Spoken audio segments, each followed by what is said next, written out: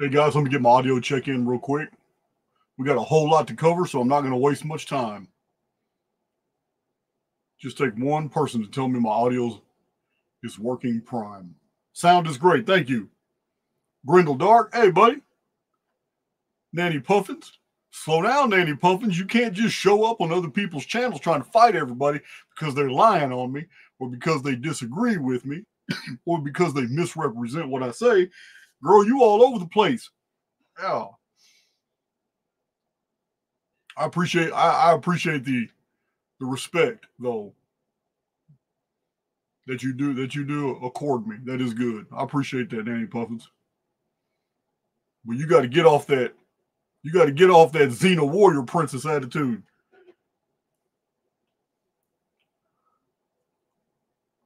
All right. Let's remove that from studio. Hello, Otter Chris Topher. I've been seeing your name quite a lot lately. George Abdulner, I always see you. All my moderators. Okay, after this video, sometime tonight, I will be posting. There were so many of you, we literally had to create an email list and just go by numbers. It was just way too many people to fit into the raffle deal. So we just put numbers in there, and then whatever number we pulled out, that corresponded to the email list. So then we had to look up each email to find out who that individual was. I don't know any of these people, guys. 12. We have 12 winners so far. This is just the first time. You guys know I'm liquidating a lot of my library. Not what you see here. These books here are from 1689, a whole shelf of 1700s, and the rest are 1800s to 1902. I don't know. These right here are the Archaics material. Got a whole stack of books I'm sharing with you today because it's relevant to what we're talking about. It's relevant to this amazing book from 1871. I presented this data in the past before, but we didn't take it seriously. 3 people at the table were high as hell, and it was just a wrong atmosphere. My audio was terrible. It was a microphone speaker that I didn't know how to use, so it warbled a lot. And that information deserves to be represented in a more serious context, and that's what we're going to do here. Because 1871 cyclical flood theory is amazing. It's absolutely amazing because it makes sense of our world, and it completely trashes, using the same data, it completely trashes Ice Age theory. Remember, Ice Age is not a fact. It is still a theory. As a matter of fact, it's 59 different theories because they can't even get it right. Yeah, so we'll get into that. We will get into that. Let's see. Audio is excellent. Thank you, David. So we have 12 winners. Each winner is getting a book from the 1800s. Each winner is getting Archaics merchandise in the package. We change it up, throw different stuff in there. Each winner is also getting a second book, and that second book is guaranteed to be over 110 years old. These are the 12 winners get. We're going to pick another 12 winners in the near future, probably at the Florida meetup. We didn't really have time. We really had an awesome meetup in Houston, and we lost track of time. I even forgot to do the raffle. Somebody had to remind me. We just had time to do a raffle right there for 6 winners. A little 12-year-old girl won. That wasn't set up, guys. That girl wanted it. She made that happen. That girl wanted that bad, and she wanted to be a winner bad. You could just feel her energy in there, and she made it happen. She really shocked us when we were doing the rotisserie. Went in there, all those people. We had over 100 and something participants, and we pulled out her. Yeah, we did that in front of everybody, guys. It was not staged.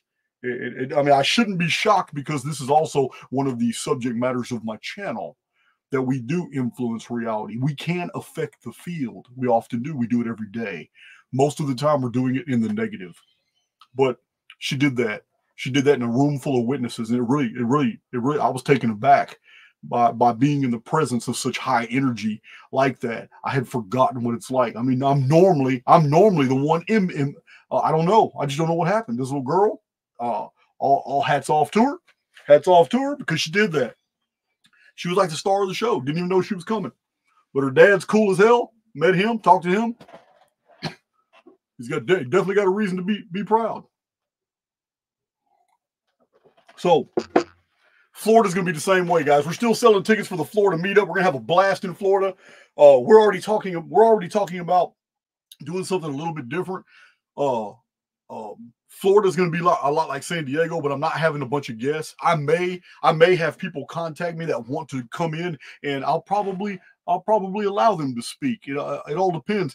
Houston was just me. Martin has some court proceedings, stuff like that. He's not in trouble or anything like that. It's court proceedings for like medical disability, stuff like that, and he was unable to come to the United States at that time. I'm hoping we can get him here in the near future.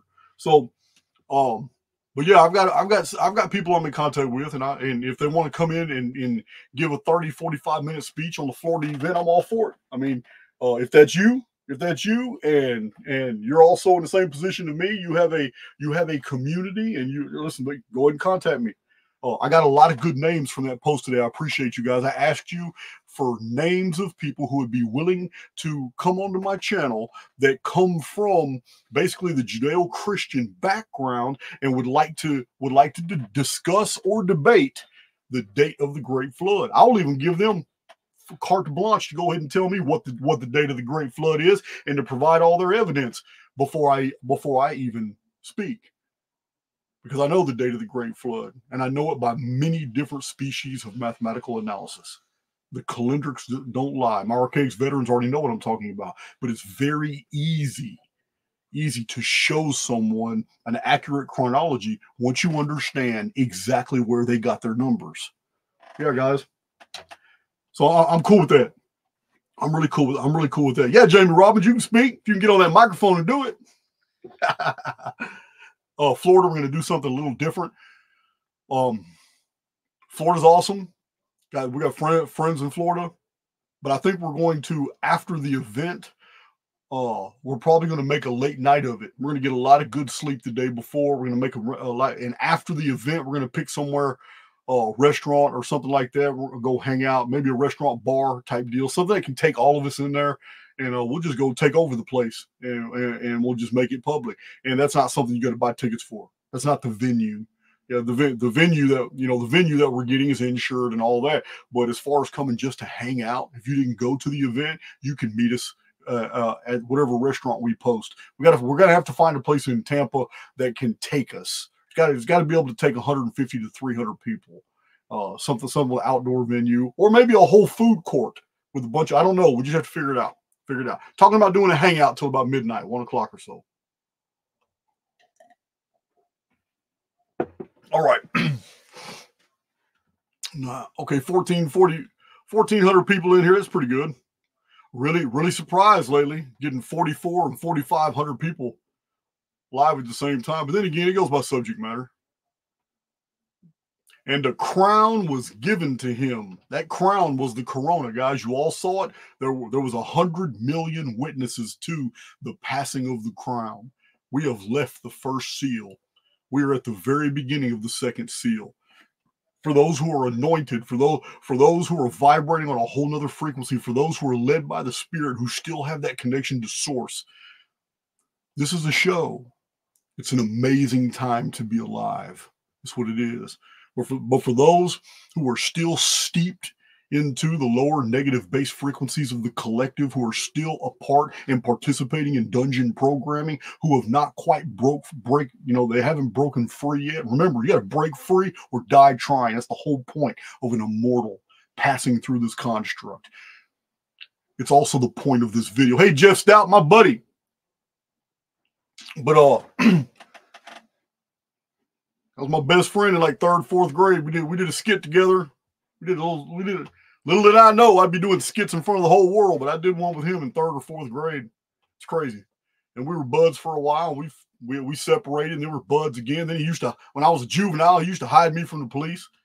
Yeah, it's crazy. It's crazy. Then I got in real trouble, and I just signed a full confession because I really wasn't the participant that they tried to make me out to be. I just signed a full confession, turned myself in, and Jeff Stout, he used to be the guy trying to save Jason, always trying to talk sense into me.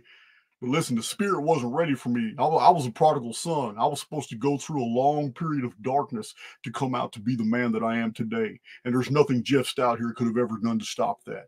But I do appreciate the sentiment. He lives in Hawaii now. As a matter of fact, Don was talking about taking a trip out to Hawaii, Jeff. So you got my email. I would like to talk and discuss some of that. See about getting out there. Because I need to visit my publisher too on the way, San Diego. So anyway, uniformitarianism, guys. You guys know I already don't have any respect for it. Two scientific, basically schools of thought. One of them is ancient. It goes back to the days of Pliny, a naturalist, a geographer, Strabo, another geographer, historian named Diodorus Siculus. These men lived 2,200, 2,100, and 2,000 years ago. These men left us writings today that we have, and they're fascinating.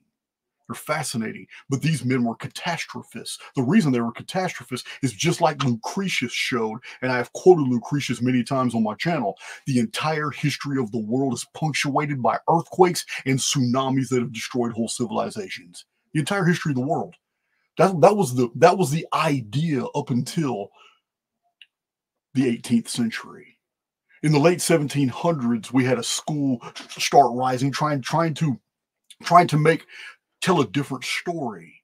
They were ignoring the catastrophist evidence, and now thinking that maybe some of these things that we see around us are after long periods of time. They were created in long periods of time and not from sudden catastrophes.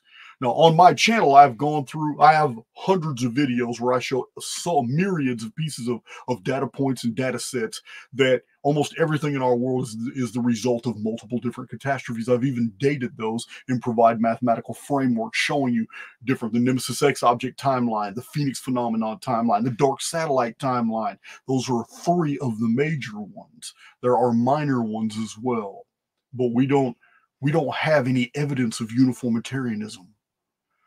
The cities of South America that are found high in the Andes Mountains at 12,000 feet altitude were not built there. They ended up there moments after the entire South American area uplifted 12,000 feet. How do we know? I've shown the evidence on my channel. It's not my research. I'm reading from the old books. In the old books, especially the archaeologist Poznański in 1901 and 1902, who was on site, found the fossilized coastlines at 12,000 foot altitude, found the docks in the quays, found all the evidence of a bay, and everything underneath it was formerly underwater. All the archaeology, the most ancient archaeology, is all above the 12,000 foot imaginary waterline. The seas never change the levels. It never happened. The sea for thousands of years has always been basically the same exact level. What changes is the submarine topography, as I showed in 1902. Scientific soundings of U.S. Geological Survey ships showed in 1902 the water was only 600 feet deep.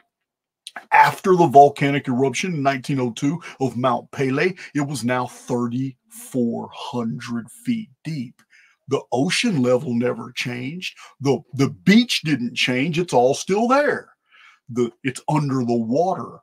The submarine topography changes. Mountain ranges are created in minutes.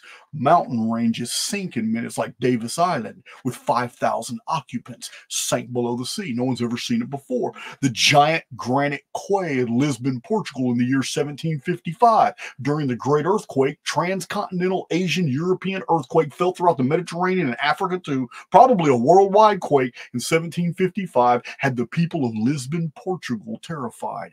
A whole bunch of them ended up on one place they thought was safe, a gigantic granite quay right there on the edge of the city bordering the ocean.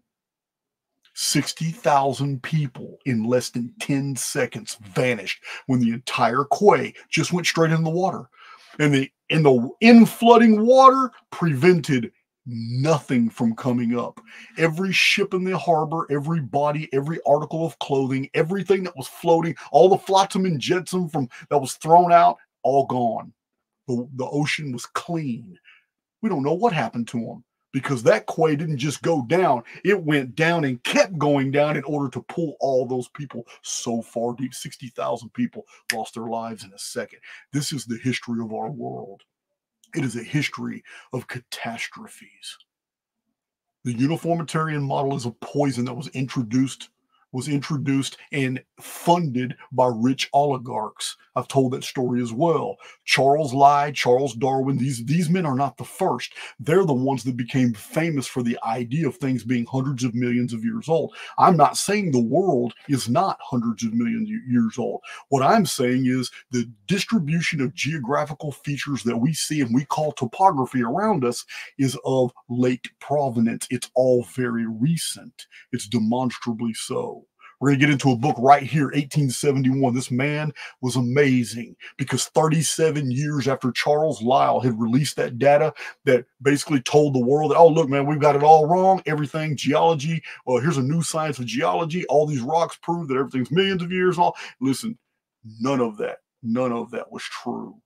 Every bit of that was artistic license.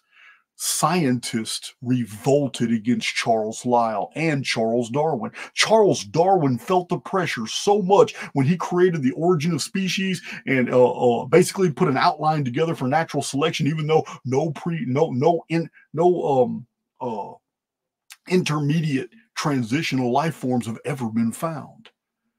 What we find fossilized is the exact same life forms that we find alive today. So he couldn't explain this, and at the end of his life, and they never cite this, but I have on my channel, Charles Darwin said that after looking and examining all the evidence, nothing could be truer than the fact that our world has been destroyed multiple times.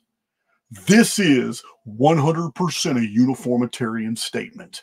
No, I'm sorry. It is a catastrophist statement. No uniformitarian could agree with that. These are the two schools of thought. They've been at war for a while. But funding is why you haven't heard that catastrophism is the only school of world history that has been acknowledged since the scientists of the Alexandrian Library, since Lucretius wrote his most fascinating 7,355-line poem on the nature of the universe, which describes our world. And I've quoted him showing you that he knew about the Phoenix phenomenon. He knew about that the sun darkened at specific times and that the period was so long people forgot. Lucretius wasn't the only one. Pliny the Elder isn't the only one. I'll be doing a video on Pliny soon. We'll be reading out of his book. It's fascinating. Natural history.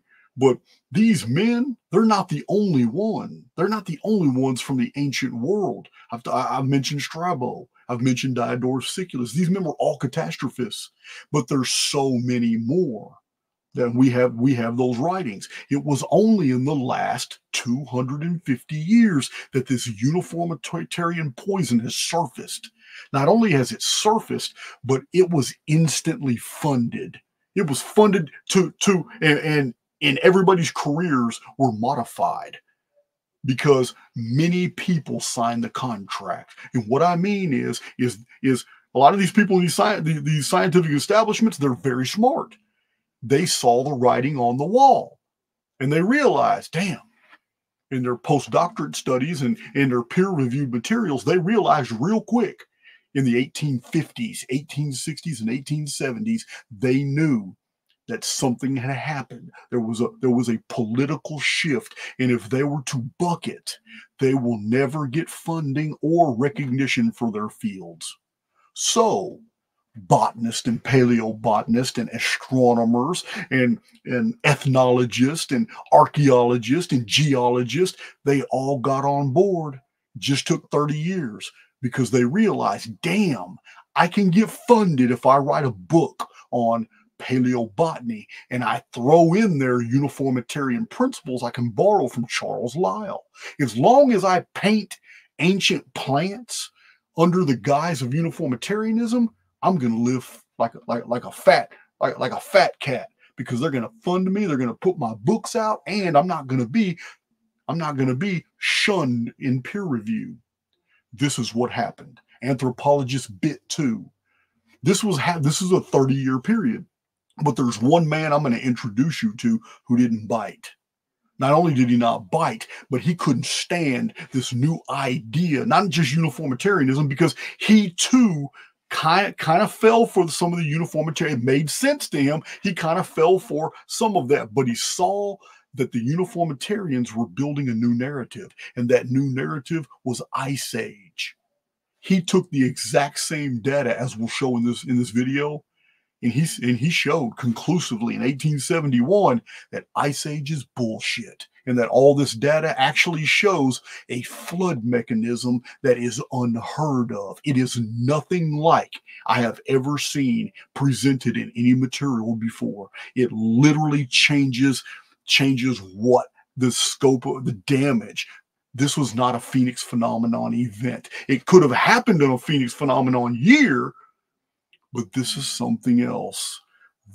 I believe this man found the 2178 reset phenomenon, which is attached to the Phoenix phenomenon only because it's every 138 years. But I think this man found a totally different mechanism that completely washes the slate clean. Yeah, we're not talking about the Great Flood of Noah. We're not talking about the Ogygian delusion 1687 BC or 2239 BC flood of Noah, when the Mediterranean and the Black Sea were created in a day, when the Pillars of Hercules broke. We're not even talking about the Gihon flood, when Enki appeared with 50 Anuna, 432,000 turnings of the stars, 12 centuries before the Great Flood in 2239 BC. We're not even talking about that event. That was 3439 BC, called the Gihon flood. 1/3 of the world, according to the ancient records, 1/3 of the world perished. But we're not even talking about that. But we very well could be talking about the Adam and Eve reset in the year 3895 BC, year one of the ancient Anno Mundi calendar. If it's not that date, then we would be talking about 5239 BC, which is the very first year of the entire historical record. It is as far back as the Archaics research will go, because it's all we have. All the data that we have only goes back that far.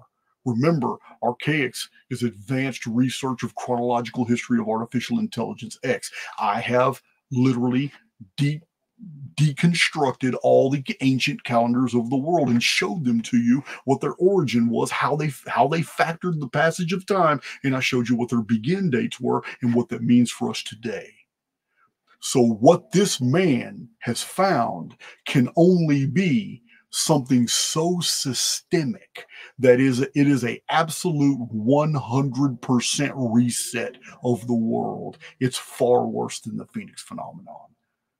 But it's amazing because he provides all the evidence. It's crazy. So, all right, guys.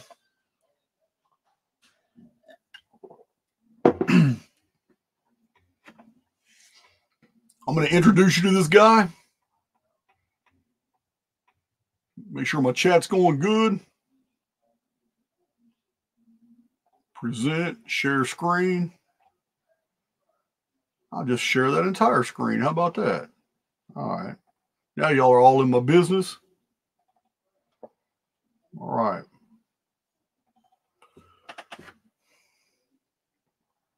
So this is the book, 1871.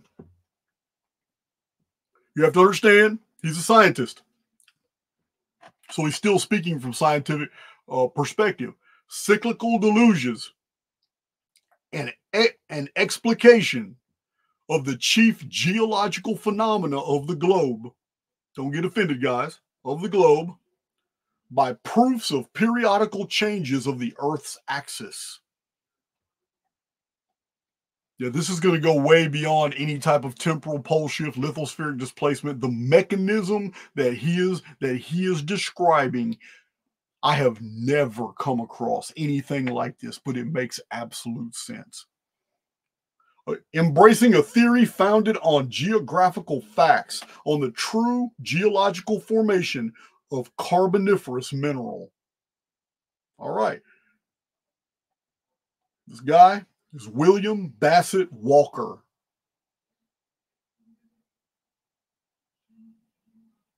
William Bassett Walker. All right, 1871. Right there at the bottom, 1871. Carboniferous mineral, coal. We're talking about here is coal.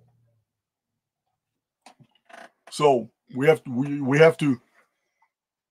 Let me stop sharing real quick. All right. So I just wanted to show you. This is the book we're going to be talking about. But because he is focusing on carboniferous mineral, he is focusing on the distribution of coal seams, coal flats, coal fields, coal deposits distributed all over the world. He has found something that is so compelling for 1871, and yet he had not put together what these other men had put together years later. Those books I showed, I have 12 books to show you that'll blow your mind, the type of data that's in these books. For example, we're going to go through these books first, and then I'm going to go through the 1871 text so you can really get a grasp of the data that he's presenting. This is Evolution Cruncher. I've told you guys about it. If there's anybody in the world who's still clinging to anything NASA tries to promote or anything the uniformitarians promote, or listen, anybody still trying to cling to that, you need to read this book. You need to read this book. This book literally dices through and shows you from other scientists who have pretty much discredited every scientific theory out there. Just going through them, just showing that they're all BS. It's all arbitrary. You are being deceived. It's all heavily funded. Now, you have to remember, guys, Piltdown Man in 1912 was supposed to be the evidence for evolution. Scientific community got copped. 1953, another scientist came out, and, well, first of all, in 1912, when Piltdown came out, they had a specialist on dental stuff look at Piltdown Man. It was supposed to be the missing link. Oh, evolution is true. 1912 made world news. Scientific establishment, they funded encyclopedias, books. Now, in 1913, 14, 15, all through World War I, World War II, what do you have? You have hundreds of millions of people educated that evolution is real. They came from a monkey, a chimpanzee, all because this little skeleton right here was said to be the missing link. This one little piece right here. But this dentist in 1913 analyzed it, and he published that somebody had filed all the teeth down from a monkey. Just a period. It wasn't a hominid. This isn't a missing link. Somebody had filed the teeth down. They shut him up. 1953, scientists were looking at Piltdown Man, and all the people who were a part of the hoax by 1953 were dead. They're gone. So other scientists come out and they start researching Piltdown Man. They find out pig bones, pig teeth. They're looking through this whole thing, and the entire skull is plaster. There wasn't a skull. There was nothing there but teeth, and the teeth had been filed down to deceive other scientists. This is the scientific establishment's proof of evolution. They don't have anything else, but they foisted that upon the people. And it worked for a long time by shutting people down, by shutting them up. Yeah, just like 1837, when Colonel Howard Weiss was almost out of funding, and he needed to have a major discovery in the Great Pyramid. So he and another man went inside the Great Pyramid and painted using the dyes that are all up and down the Nile that have been used for thousands of years. He used the same dyes, and he did a crude painting of Khufu's cartouche in the Davidson's relieving chamber in the Great Pyramid, and then had somebody else go up in there and discover it. And then World News published that Colonel Howard Weiss made a huge discovery. He has affirmatively proven that Herodotus of Halicarnassus in 450 BC was absolutely correct in his book, The Histories. Khufu did build the pyramid. Absolute BS. But they silenced Humphreys Brewer, because Humphreys Brewer came out and said, man, I helped paint that. You're a lying ass. That ain't thousands of years old. But this is what the scientific establishment, which is also Egyptologists, this is what they do.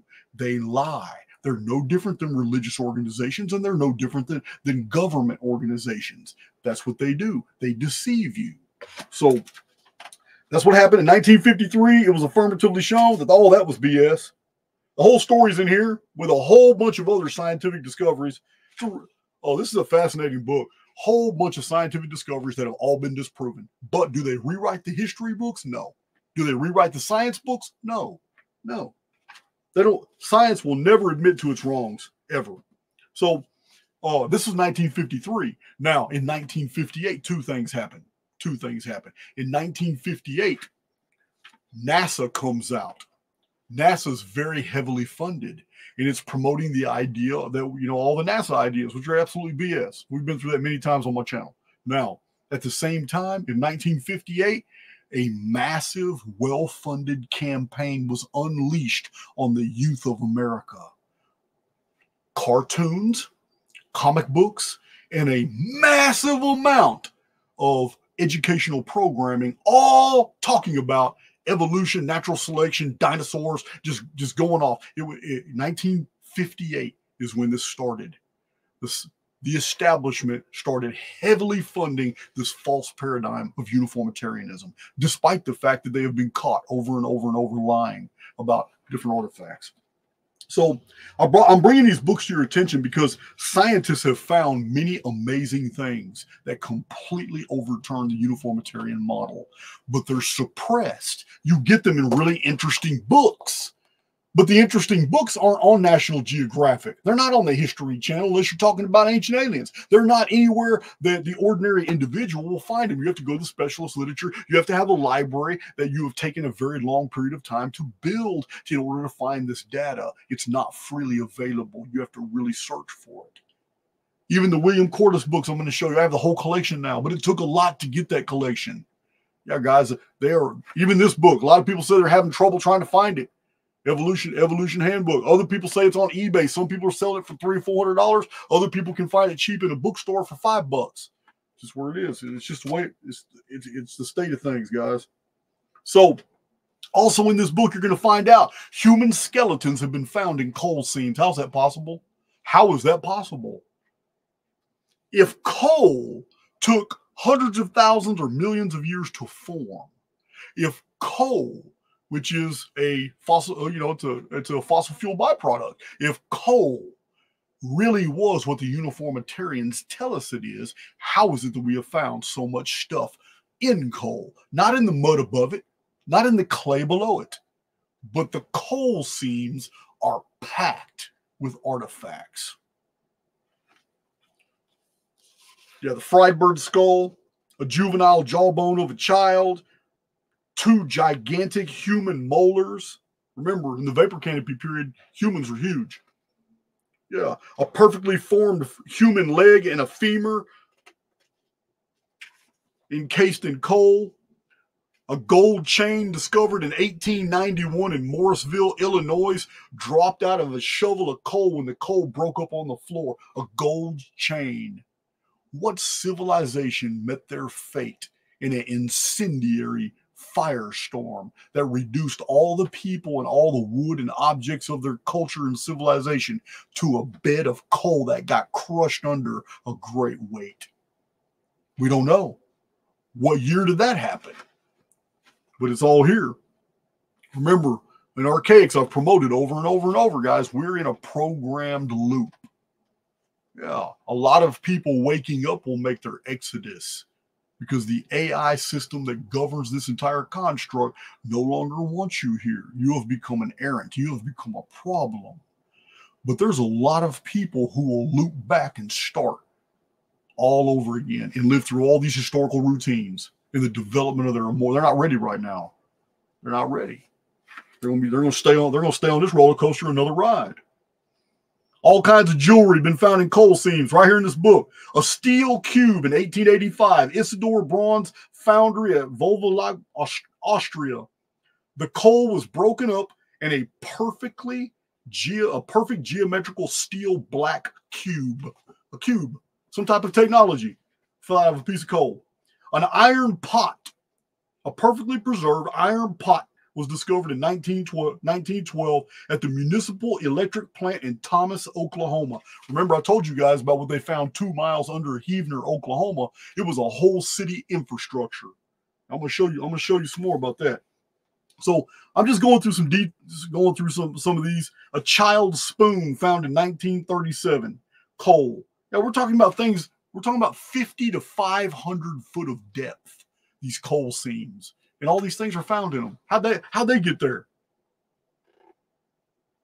Wedge-shaped object, a metallic object, all found inside pieces of coal. Man-made objects suspended in rock. Objects that were made by people, here's a whole list, have also been found in non-coal materials like limestone. Iron nails have been found in the fossil record. Iron nails, 1 inch long. Gold thread.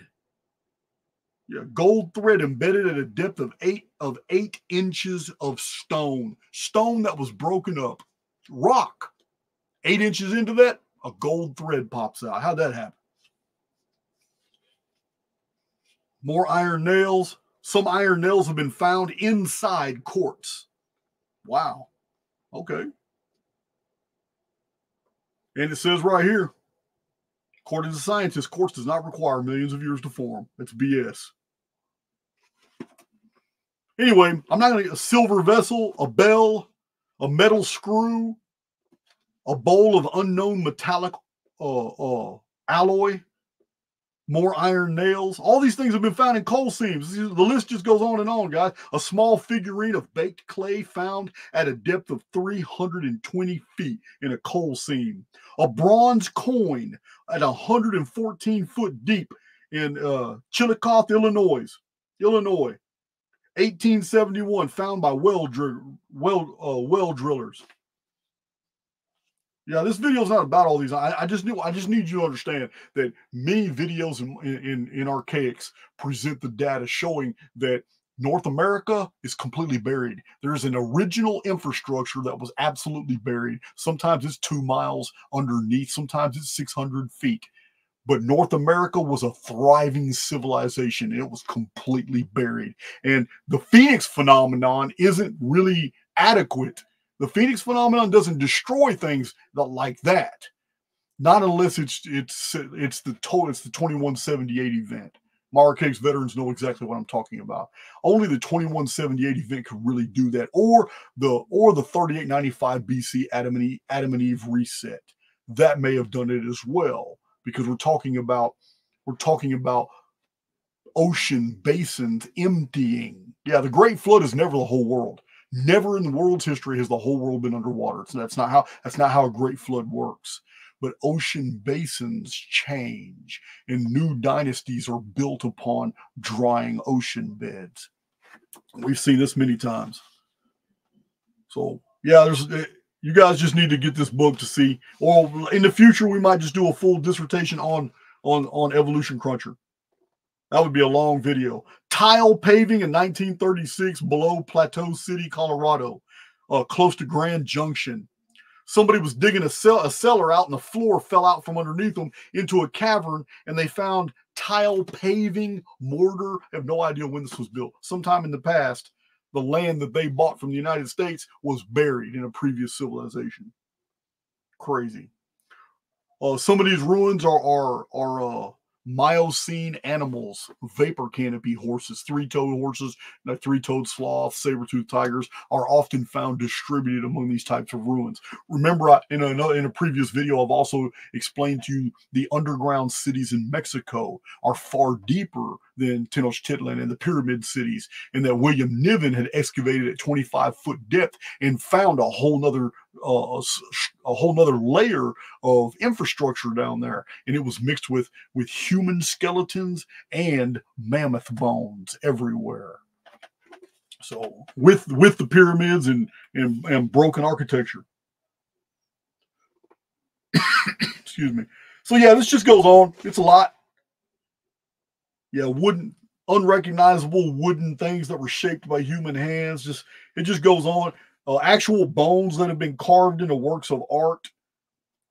Rhinoceros horns that have been designer rhinoceros horn, I guess. Yeah, we got a lot. So I'm not gonna waste any more time. That's it. Evolution Cruncher has a lot of these things. William Corliss of the Sourcebook Project, Strange Artifacts. Again, he focuses too on the coal seams. Like, how did all these artifacts get perfectly preserved, but they're inside lumps of coal? See, we have a lot like American Antiquarian in the original National Geographics. We have these testimonies because the ovens that were being used in the 1870s, 1880s, and 1890s required coal. Coal is not delivered like it is today. Today we get machined coal that comes in these small lumps, so nothing's ever found. And when it is found, it's covered up. But in the 1800s, coal was delivered by wagon, and there would be a giant piece of coal, and they chipped off a big old piece, and then you carried this big lump of coal into your home, and you put it in your coal bin. When you needed coal, you would take a coal hammer, and you would just break a piece off. These are when these discoveries were being made. This is before they started pre-packaging coal into small pellets. But people would hit that coal, and I would pop a beautiful vase with gold and silver inlaid. Yeah, you need to. I don't have the book here, but I read it. I read it years ago. But Michael Cremo and Richard Thompson in Forbidden Archaeology talk about these things as well. So again, Unknown Earth, a handbook of geological enigmas. This is a book by a scientist citing nothing but scientific reports showing that we have unusual geology all over the world that the uniformitarian model cannot account for at all. I love William Corliss. Again, William Corliss, Ancient Man, a handbook of puzzling artifacts. Again, this book is absolutely packed with things that you wouldn't believe that we have discovered. All kinds of things. They had electricity back then. I tell you all the time, it only takes 200 years to go from horse and buggy to Hadron Collider. So how many times do you think in about 5,800 years of recorded human history that we have been technologically advanced? When you break down the traditions to their lowest common denominators, we find post-reset societies that are always trying to describe things beyond their frames of reference. This is a great clue as to what is happening. A society begins to read and write hundreds of years after a reset. They're remembering through oral tradition things that are beyond their frames of reference, so it takes on traditional mythological tones. But when you reduce all these traditions and legends and lore to their lowest common denominators, you see over and over and over new societies after cataclysms are describing that technologically advanced cultures were existing at the cataclysm.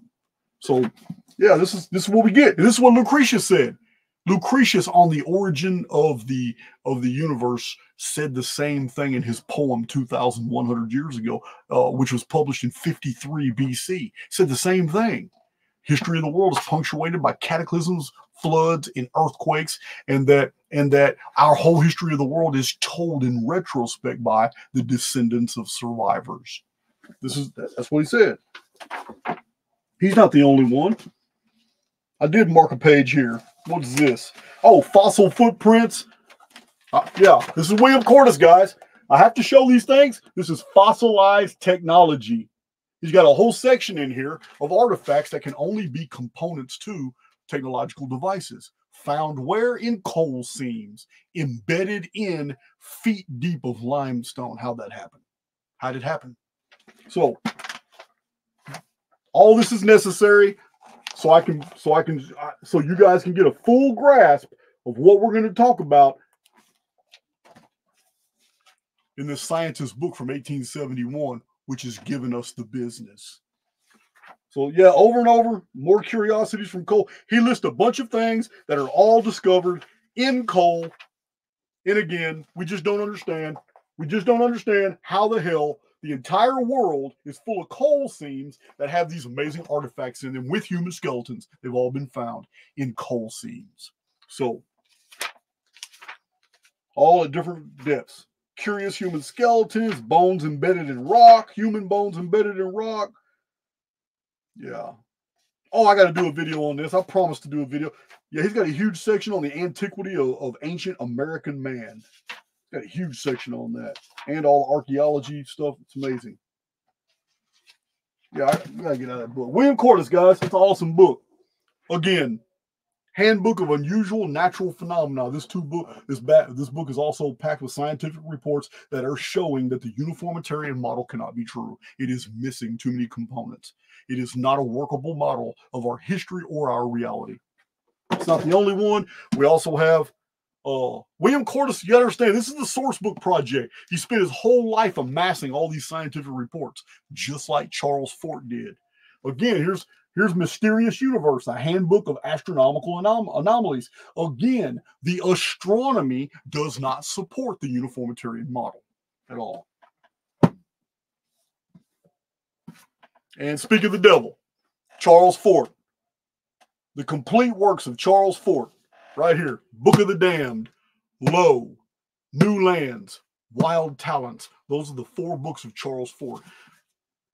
Recommended reading. If you don't read anything in your life, you should read the complete works of Charles Fort, because they will completely change your idea of what you previously thought the type of world was that you live in.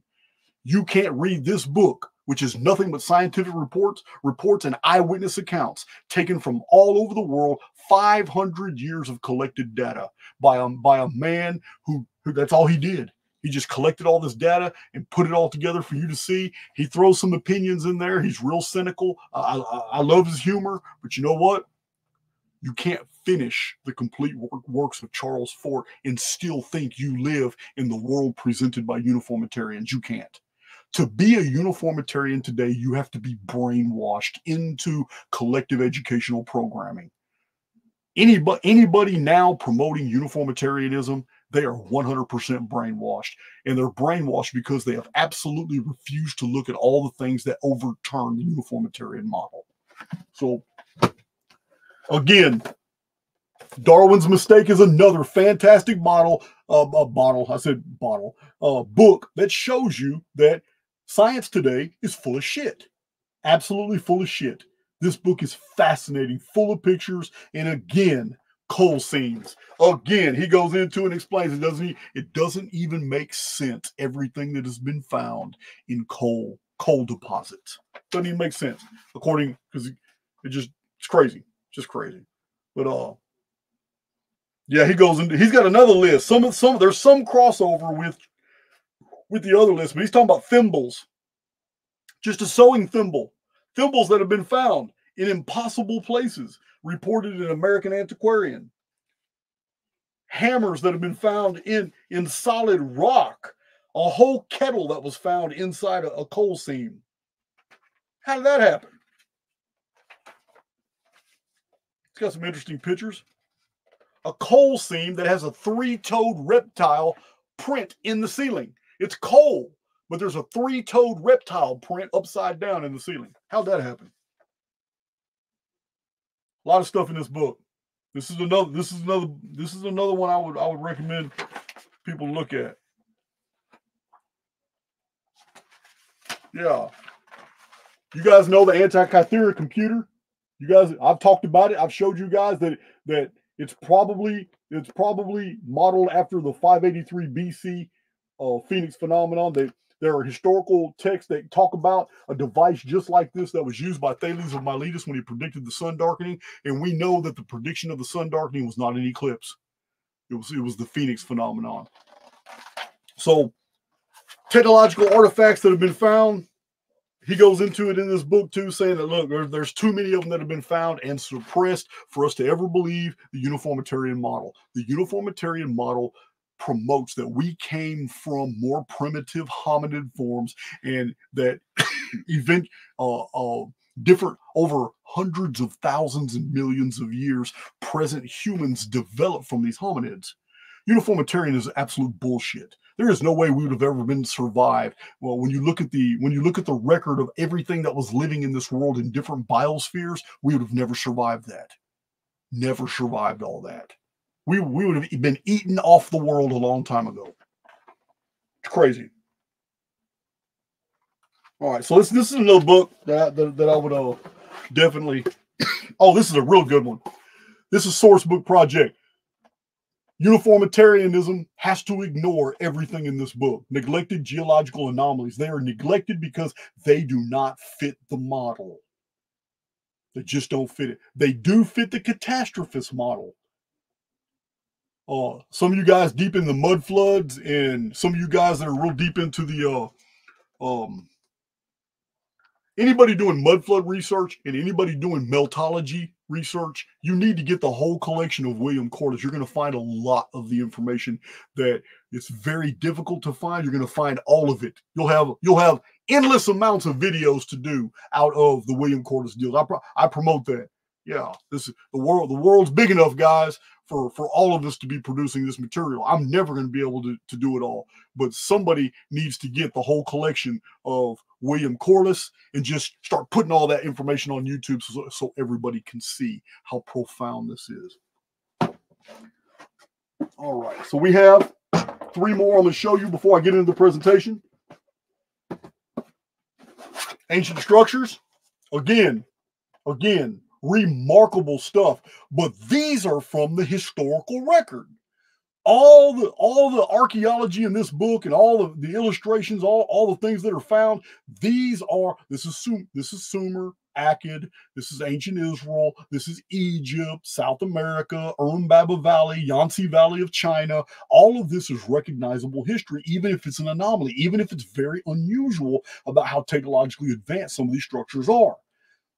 So I have to show you this so you understand just how incredibly amazing this is, because this is not recognizable. Whatever culture or civilization that built the things that are seen in this book, buried at different levels all over the world, isn't anything that we have in the historical record. This comes from an entire different epic.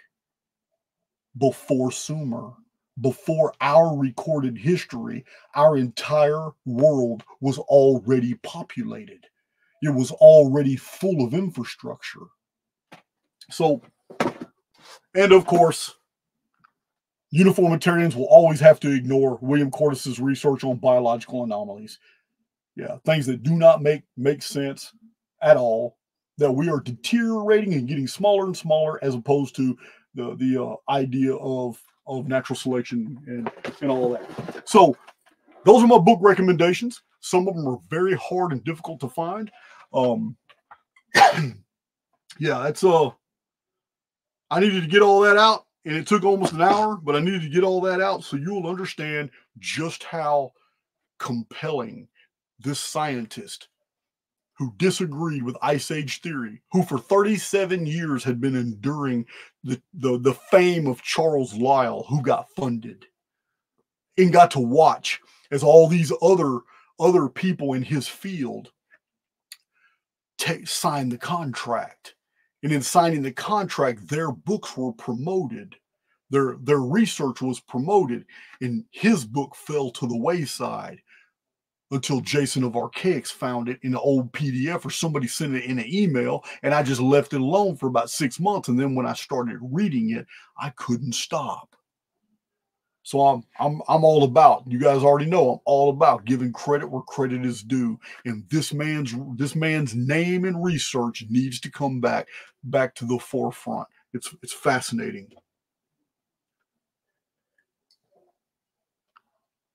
All right, let's see here.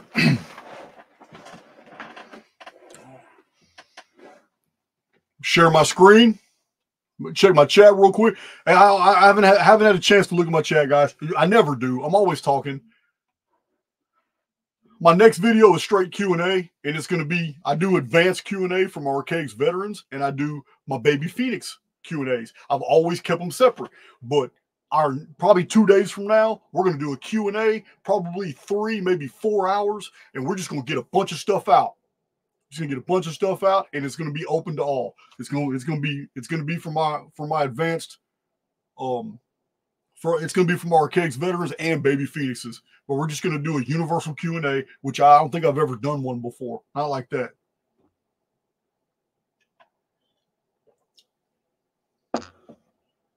Squirrel Sniper, thank you for providing the free PDFs. If you can find them all, it's awesome. I'm not on Instagram. There are people masquerading as me on Facebook and Instagram. That is not me. Don't fall for that shit. It's not me on Instagram, and it's not me on Facebook, and I don't interact on Telegram at all. I have a Telegram, but I haven't been on there in over a year. I think I'm locked out of it. Evolution Cruncher and those other books, Charles Fort, William Corliss. Yeah.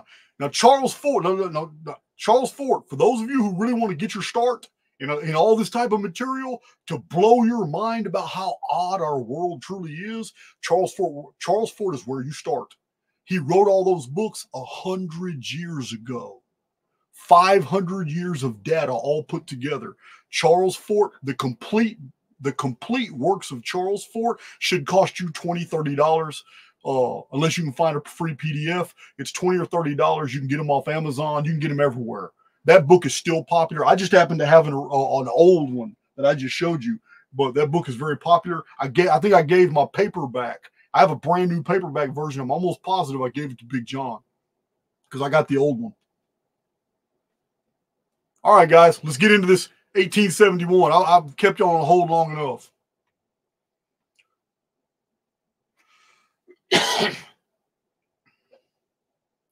Yeah. Anybody able to provide those links to any of the books that I'm talking about, please do so people don't have to spend their money on it.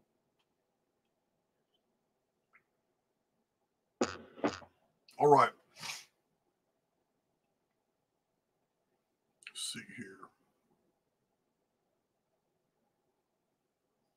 Got to talk out loud or I'll mess something up. I'm sharing my screen. I'll share the big screen. All right. Put you guys right back in my business.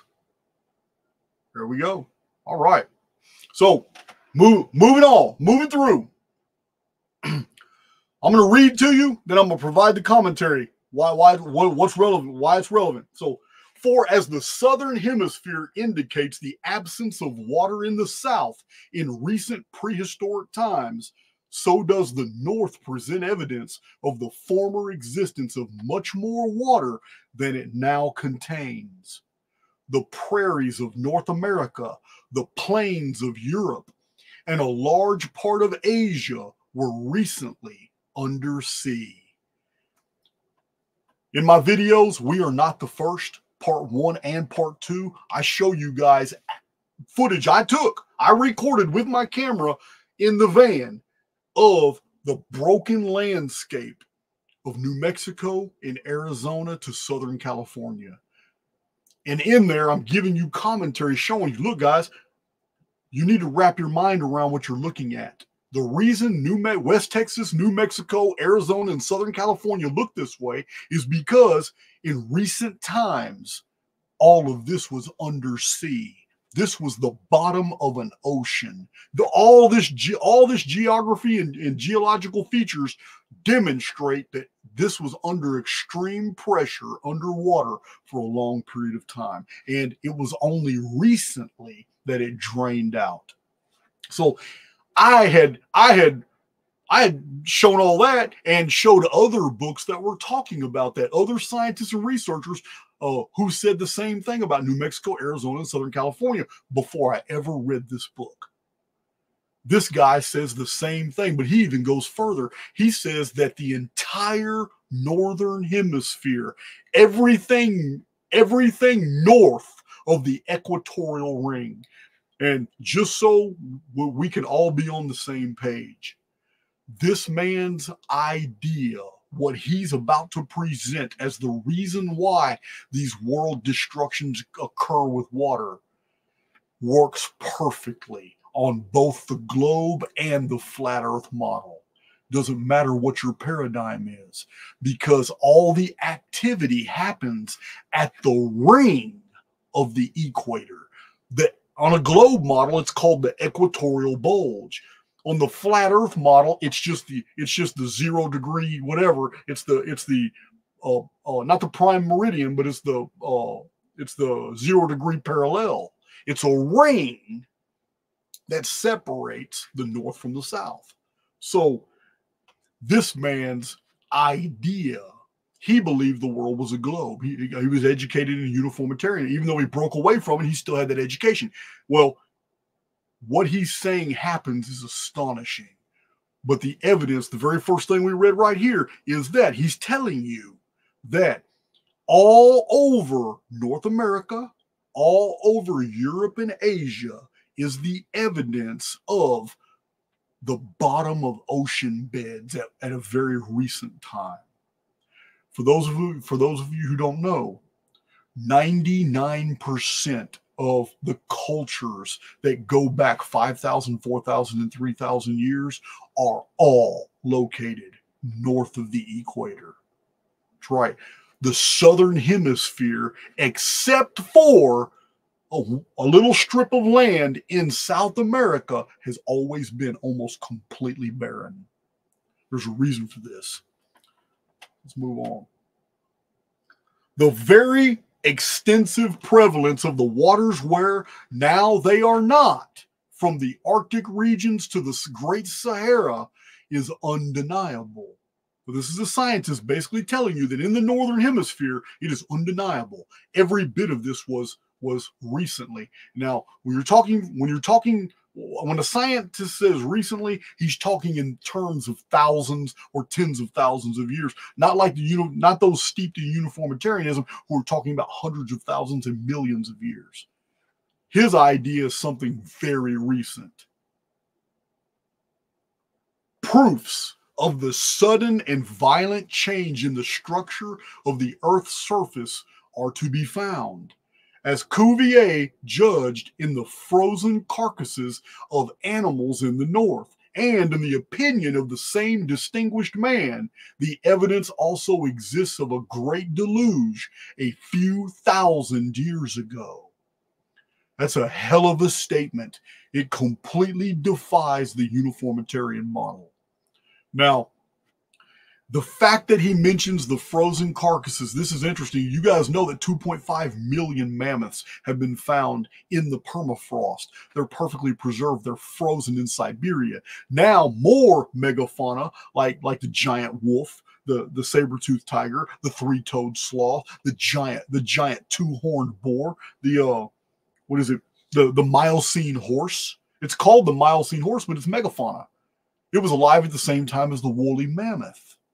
At the same time as the woolly rhinoceros. They have all been found in the permafrost of Alaska, Canada, and Russia. This is all getting very close to the Arctic Circle. So these frozen animals are all been found in the north. They're direct evidence of the phenomena that he's going to be describing. We may therefore assume that such a deluge as Cuvier and others find to have been among the comparatively recent phenomena of the globe best explains the scattered boulders which have hitherto been regarded as the great proof of glacial action, and also most of the alluvial deposits which are strewn over all the earth.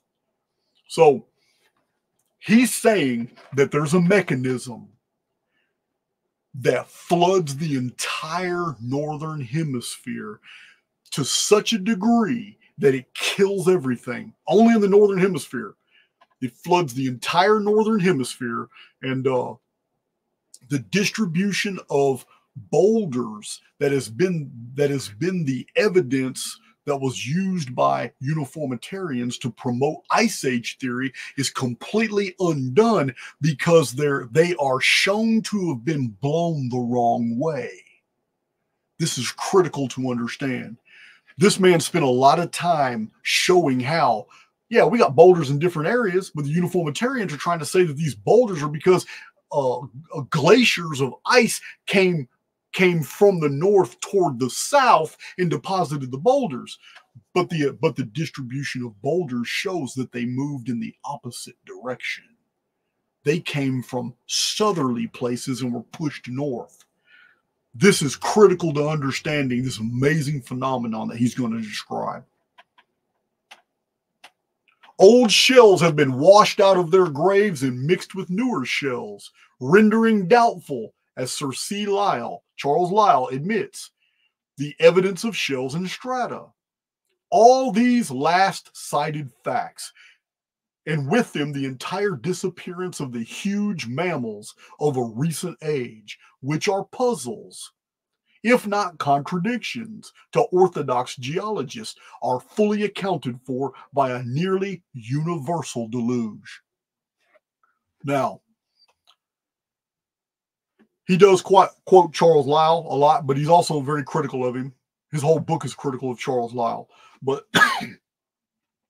what we find interesting here is that in Mexico, remember, the megafauna have been found with human skeletons in pyramid architecture infrastructures that have been buried. This has been found in Mexico. Also, the mound builder civilization of Ohio. Yeah, geometrical mounds that are made of precision. Yeah, they got trees on them and all now, but they didn't back then. That whole civilization also, until the Smithsonian got involved, that civilization was producing skeletons that were 7.5 to 9 foot tall. Human skeletons. And in the graves were found smoking pipes made of carved mammoth bone and rhinoceros horn. Yeah, showing that these creatures were there. There has also been one find reported by an American antiquarian of mammoth bones in Cahokia. That's the mound builder civilization. So we're talking about something that's far more recent than uniformitarians would ever admit. We're talking about humans living during the same period as the megafauna, using the megafauna as steeds and beasts of burden. Cohabitation with the megafauna. We may therefore assume that such a deluge as Cuvier and others find to have been among the comparatively recent phenomena of the globe best explains the scattered boulders. Did I just read that? Yep, I did read it. It's twice. All right. The American Pampas is a district 3 times as large as the whole of France, and it is a vast deposit of mud in which are entombed mammiferous remains in wonderful abundance. I just told you that earlier, guys. Woolly rhinoceros, Miocene horse, three-toed sloth, giant, the giant wolf. I can't remember what his name was. Huge, like the dire wolf. It's called the dire wolf. The dire wolf, the mastodon, the woolly rhinoceros, the woolly mammoth, all these. This is the the giant beaver, giant skunks, all that. Mammiferous remains in wonderful abundance. One cause alone can explain its existence, namely a deluge sufficiently vast to leave behind as it surged and rolled to the mouth of what is now La Plata, that prodigious residuum of mud and animals which its mighty force had swept from the north. This is very critical to understand what's going on here. It's amazing. It's amazing. He is describing that all these animals, well, he describes it later, they're all dead and they're all floating. And they're coming down from the north as they're being deposited. Waters keep going back toward the equator. You'll understand in a minute. It's amazing. The clay deposit of the Pampas is one of the most beautiful geological facts and deserving of careful investigation. I think the huge mammifers of the Pampas are not in their birthplace, and that they have been born thither, not by flowing streams, but through a geological convulsion which destroyed them all at a stroke. I've provided evidence for this on my channel. Remember the mammoths that were frozen in place with buttercups still on their tongues, undigested? Yeah. Giant woolly rhinos that have been found standing right next to an apple tree, frozen solid, and then embedded in the permafrost. It's all been found, and a whole lot more. The immediate result would be the destruction of all the living creatures of that part of the world and the vast clayey deposits of the Pampas. If it were not so, it would be hard to conceive of and explain two important facts: the sudden and simultaneous annihilation of the huge terrestrial animals which inhabited the American continents, and the immense accumulation of Pampean mud. The Pampean earth is the last deposit of great importance which preceded the existing epoch. Meaning, all this has been found under this massive layer of mud that's been frozen in the north. Our world is built on top of it. So it's very interesting. That's a double. It is that of Dr. Edmund Hitchcock, who says that all of the northern parts of the American continent have been swept over by a powerful current from the northwest to the southeast. The diluvial waters must have been oceanic.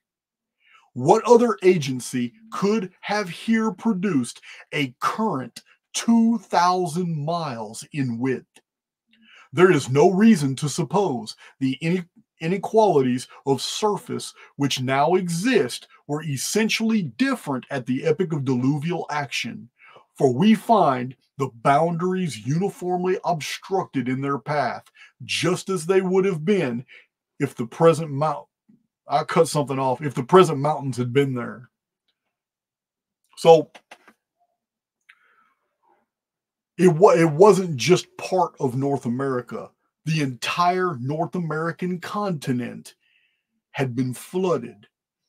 But the depositing of all the Pampean mud and the depositing of all the hundreds of millions of mammalian forms came from the north. The destruction came from the south. But all these mammals came from the north and were deposited. This is going to be explained. The explanation almost slaps you in the face when you hear it. We're not talking about reptiles and amphibians being deposited. We're talking about mammalian life forms being deposited. All right. I am unable to see how glacial agency could have transported detritus in a southerly direction several hundred miles over nearly all the most elevated ridges of the American continent, and even have driven it upwards along slopes considerably inclined, as appears to have been done on the western side of New England. All right, he's quoting somebody. This is not him saying this. You can see the quotation marks on the bottom. There's another scientist he's quoting who is baffled, saying, "I am unable to see how all these bodies of mammalian life forms could have been deposited at such great height throughout the Americas. I'm unable to understand how all this happened concerning the water coming from the north." And that's what this guy is going to describe. In following the profound reflections of Mons Adamar, we are constrained to admit that it has been established beyond doubt that the immediate cause of the cataclysm, which is known by the name of Noah's flood, was a disturbance of the equilibrium of the ocean, the inevitable consequence of a change of its center of gravity. I don't know if it was Noah's flood, and nor does he. But Noah's flood in 1871 was really the only flood that anybody ever talked about. They weren't talking about the Ogygian deluge. They weren't talking about the Gihon flood, and they weren't talking about the capture flood when the moon appeared. They were just, Hans Horberger was talking about the capture flood at this time, and then in 1901, 1902, Hans Bellamy picked up the torch on that. But still, he's talking about a great flood. He just said Noah's flood. It could be, it might not be. So the inevitable consequence of a change of the center of gravity. This is key. This is amazing because it shows why this destruction was done the way it was. And what has happened probably many times can be safely calculated to happen again, and from the same causes. We're going to get to those causes in a minute. Blew my mind when I read it. The ocean will take repossession of its former bed in the northern hemisphere. The South Pacific, South Atlantic, and Antarctic Oceans will be suddenly poured across the equator and submerge the northern hemisphere. The high grounds, rising above the level of the Southern Ocean, will form the archipelago of a New Polynesia. Australia, excuse me, Australia, by the Great Barrier Reef being laid dry, will be joined to New Guinea and thus acquire a new eastern seaboard 1,200 miles long. This is amazing, guys. I have explained to you over and over that after 2040, Australia is going to be prime real estate. I've been telling you that for 3.5 years, way before I read this book. That after 2040, because of a 30-degree shift, Australia is going to be in a prime area, but what he's revealing is far deeper, and it may completely change my own output once I consider everything he's talking about. It doesn't change the fact that Australia is prime real estate. It changes the dynamic as to why. He is explaining that this phenomenon at the equator depressurizes underground and forces the equatorial bulge to go down and cause, it's the only thing holding back the southern hemisphere oceans. He explains there is far more water in the southern hemisphere than in the northern hemisphere. There's less land, therefore there's way more water in the southern hemisphere. He says a depressurization event causes the equatorial bulge in a series of earthquakes to just go down. And as soon as it goes down, it creates a tsunami at the equator of pressure incoming from the southern hemisphere. And a tsunami overtakes almost all of the northern hemisphere, destroying everything, collecting it all at the North Pole, collecting all the dead bodies, all the floating mammalian life forms. Reptiles and amphibians sink. All of the bloating mammalian life forms are concentrated as the tidal waves come in closer to the North Pole, and then the waters equal out and they have to return. But as the waters are returning, all the mammalian islands of fused together, rotting, bloated mammalian megafauna, islands of them are floating together, concentrated, and they get deposited all over North America, Russia, and Europe as the waters recede back to the equator. Once the waters go all the way back, the pressure is built back up, and the entire equatorial area just raises just a little bit like it is today. It's called the equatorial bulge. What's really interesting is you guys know that I don't believe in NASA. I believe it's an intelligence organization. They're full of shit. But it's so weird how they put all this real minute minutia, this data about Mars out, and all these topographical features of Mars. And even if Mars is absolute fiction, we've never seen anything there at all, it's very interesting that they claim that Mars has an equator that has a bulge on it and that it seems to be artificial. It's very interesting. Very interesting. So this is what he's describing. He's literally describing that there's a cycle, and in this cycle, it's as simple as the equatorial ring just going down to be level with the rest of the world instead of being a bulge. And it just causes this massive flooding because there's nothing to hold back the pressure of the southern oceans. There's way more water and at greater depths, and it just comes in, washes the northern hemisphere completely. Then it deposits all the boulders and deposits all the water and all that stuff as it reverses back in the world to new heavens and a new earth. It's a whole new world. I mean, if you want to get poetic about it, God baptizes the earth. It's a whole new life for the world.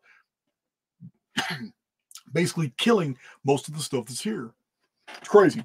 But that's his this is where he's going with all this information. The greater part of England, Scotland, and Ireland will become what they were before the last catastrophe, which acted in the opposite direction. Unknown continents will emerge from the ocean abyss of the south. What he is describing here may be knowledge that the elite already possess. And I know some of you get offended with the word elite, but what are we going to call them? What are we going to call them? So they're buying up all this real estate in Australia and New Zealand. Why? Why? What do they know? According to this scientific model right here, which was suppressed in favor of a lie, uniformitarianism that was funded. In these days right here, we have the Rockefellers and Carnegies and the Rothschilds rising in power. Did they know about this? Did they suppress this guy's research? Because he was on it. According to him, the next time this depressurization event happens, the southern hemisphere, Australia is going to increase in size by 4 times. New Zealand will be merged with New Zealand will be merged with it. Tasmania will be merged with Africa. Africa will get way bigger. The southern hemisphere will have all the land masses. The northern hemisphere will just be islands. Yeah, this is what he's describing. The northern hemisphere is going to be the empty hemisphere on the next cycle. And then all the civilizations will develop in the southern hemisphere this time. So this is what he's trying. He's talking about a cycle, and that all the geological and geographical evidence shows that this is the cycle and that ice ages don't exist. This is what he's showing. As a matter of fact, the mountains will not rise, but the effect will be the same by the retiring of the sea from the southern half of the Earth's surface, thus placing the continental hemisphere on the southern instead of, as at present, on the northern side of the equator. This is an absolute total destruction of the northern hemisphere. At a glance at a map of the world informs us that the mass of water is very unequally proportioned out between the northern and southern halves of the globe. In the northern hemisphere, the land bears to the sea the proportion of 415 to 1,000. In the southern, of 129 to 1,000. So that is hugely disproportionate, meaning there's way more landmass in the north of the equator, and there's way more water, ocean, south of the equator. And that this is how this cycle balances things out. It literally allows civilizations and human development and animals and all that stuff to thrive in one hemisphere, as we've seen for the past 5,000 years. For the past 5,000 years, all the civilizations of antiquity were north of the equator, except a small little band right there, Tiwanaku, right there in South America. Yeah, guys, it's crazy. It's crazy. The next one, they're all going to be in the southern hemisphere, and the northern hemisphere is going to be barren. A glance at a map of the world. Okay, I got a couple doubles in here. I'm sorry about that. Torn from his bed, old ocean carried with him his mud, with which he formed the extensive lands of transport which constitute the diluvium. Gigantic streams of water mingled with earth, sand, and pebbles formed the alluviums of the great valleys. Finally, erratic boulders sustained by the ice were raised by the piling up of the Arctic waters to the altitudes they now occupy, and remained shelved on the sides of mountains whose tops they were unable to scale. Thus was produced the last deluge. About 4,200 years ago. He's dating the Great Flood. He's dating the Great Flood of Noah. I don't know if what he's describing is the Great Flood of Noah. I have my doubts. I think it's something bigger. I think it's the Adam and Eve reset cataclysm, or the 5239 BC year one of the Anuna calendar that I've told you guys so much about and showed you in charts. I think it's bigger. So, which is commonly known as the deluge. Everyone has heard of the extraordinary object found in the last century on the banks of the Lena, North Siberia. The ice, in melting, exposed the body of a mastodon in such perfect preservation that dogs ate its flesh until Dr. Clark conveyed the skeleton to St. Petersburg, Russia, in the museum of which it now stands. Buffon mentioned 6 elephants preserved in the ice near the Ohio in America. I can't pronounce this. Serishu discovered another on the banks of Alatia, a large river which empties itself into the icy sea. In short, there is scarcely a canton in Siberia which does not contain the bones of elephants. The islands on the icy sea furnish enormous quantities, which is put forward as a proof that this drear region was at one period possessed of a genial climate. If, as geologists assert, coal is derived from vegetable matter grown in situ and then submerged, how are we to account for the Arctic regions being so abundantly provided with coal that it is found cropping out from the sides of the sandstone cliffs, and water-worn nodules of that mineral cumbering the beaches over large areas? So, I'm going to talk about that coal real quick. What we have is a scenario. The very fact that coal has been found underneath these clay deposits, underneath these basically islands of bones. What had happened was all the water of the southern hemisphere dumped into the northern hemisphere, overtook all the continents, while exposing dry land to the southern hemisphere. But it had to go back. Once it hit the Arctic and compressed all the floating detritus, and this took days, maybe even weeks, the water starts going back. As it's going back, the bloated, decayed remains of hundreds of millions of mammalian life forms were fused together as they were rotting and floating in these waters. They are deposited as islands, and this is how they've been found, all over the northern hemisphere. Boneyards full of megafauna have been excavated. Then they've been buried under this diluvium, this clay, all this silt that just came down. Water's drained out, the sun baked the area, and nobody knew any of that was down there for a long period of time.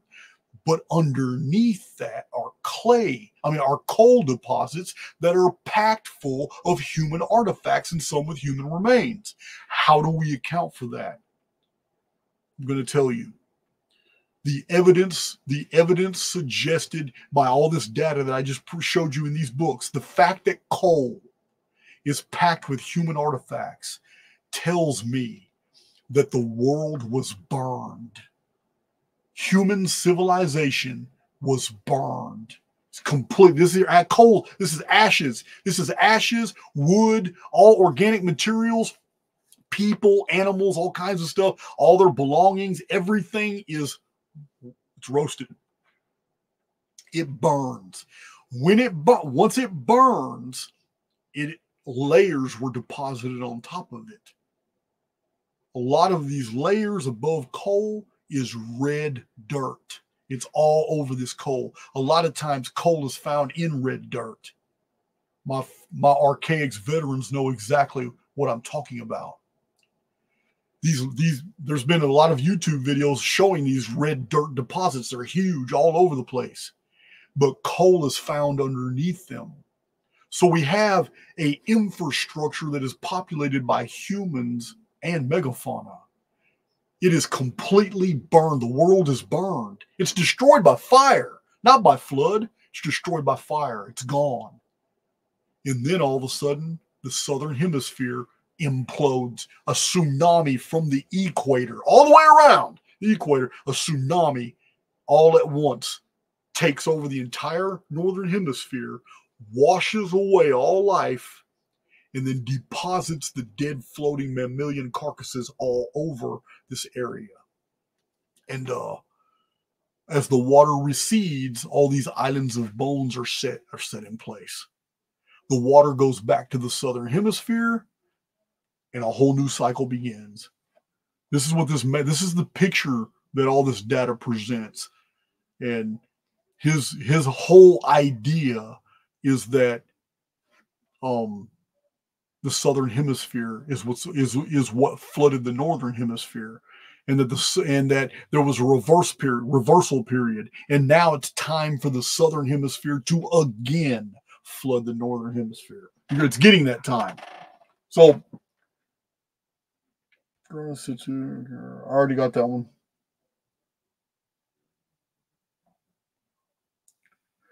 Let's see. We arrive at the conclusion that grand deluges are periodical. All right. He's mentioning the precession of the equinoxes, but then again, you guys know how I feel about that. I haven't found any evidence of it. I cite all these historic texts talking about the pole stars and all that. I haven't found any evidence of it. Seems like a real nice theory, but I haven't seen anybody be able to demonstrate it. All right. And we find on inspection that the Earth has actually been ravaged by a succession of general cataclysms. Allusion has been made to the extinct elephants, referred to by Sir Roderick Murchison in his address to the Royal Geographical Society for 1866, the heads of which, he says, were for the most part turned towards the south. That is so important, guys. Tens of millions, thousands, maybe tens of millions of all these megafauna were facing the south when they died. Told you, man, it's extremely important. Remember, some of them were frozen solid. As if the animals had been retreating southward when caught, either by an inundation proceeding from the North Polar regions or by a change of climate due to a wide elevation of land, whereby their former pasture grounds became converted into the frozen soil in which the mammoths have been preserved to this day. They were flash frozen, guys. They were flash frozen, preserved in place, and then entombed and buried there by the flooding. All northern Siberia, which is now glacial, was, during the age in which the mammoths lived, covered with a vegetation adequate to support vast hordes of these animals, even up to the 75th degree of north latitude.